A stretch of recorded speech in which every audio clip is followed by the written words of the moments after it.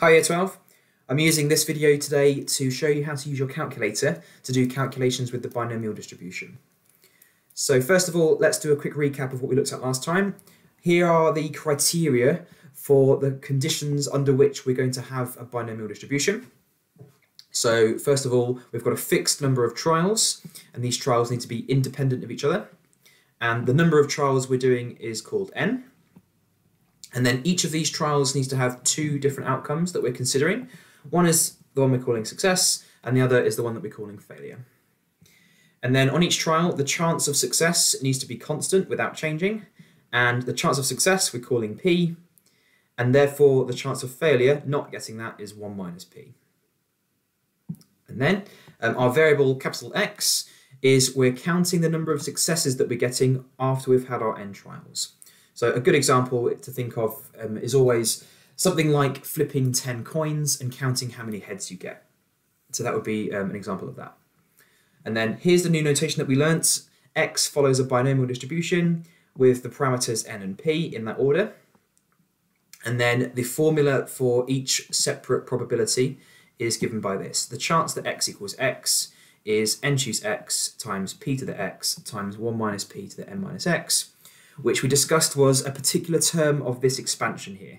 If you expand out p plus 1 minus p all to the n, you're going to get a bunch of these different terms for different values of x. Bear in mind as well that x can take any value from 0 to n inclusively. Okay, that's quite important as well. Right, so if you've got your Casio calculator handy, then I can show you how to get to the point where you can do calculations with this without having to write out the formula each time. So if you firstly press menu, which is this button here, you're going to be brought to this page that shows all the different options. And you're going to want to go to number 7, which is called distribution. So that's the first thing to go to there. After you've gone to that, it's then going to have a list of different options. You're going to want the fourth one down, which is called Binomial PD. PD standing for probability distribution. So then you press that. It will then ask you if you want a list or variable for your data. You're going to want a variable. And then it's going to bring you to the final page, which asks you to put in the value of x, n, and p in the correct order.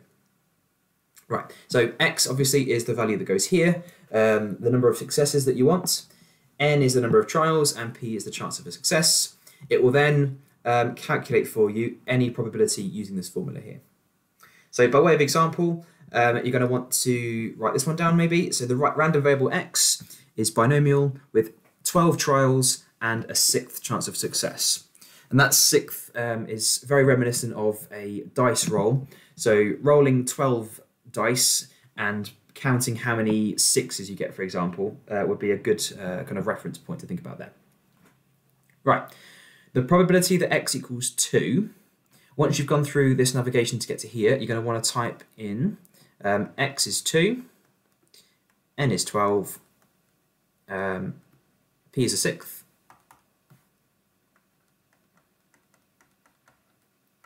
and then press equals, and so this chance is, give me a second, 2, 12, 1/6. And then if you press equals, it will tell you p equals, and it will be 0.2961 to 4 decimal places.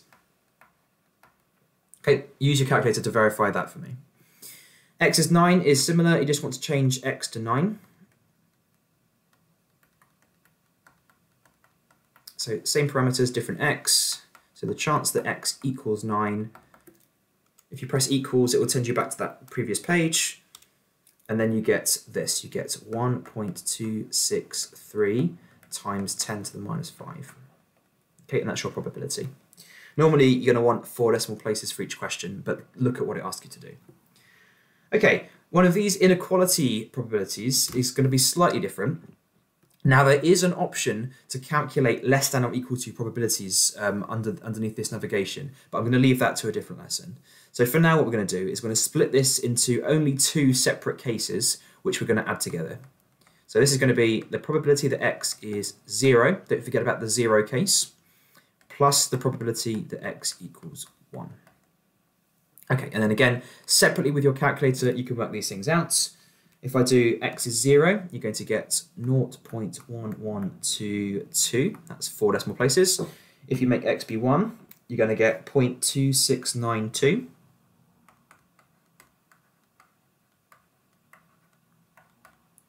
And then adding together, you might want to go back to the first option on your calculator, which is calculate, and then you can type these numbers in. Okay, and that gives you 0.3814.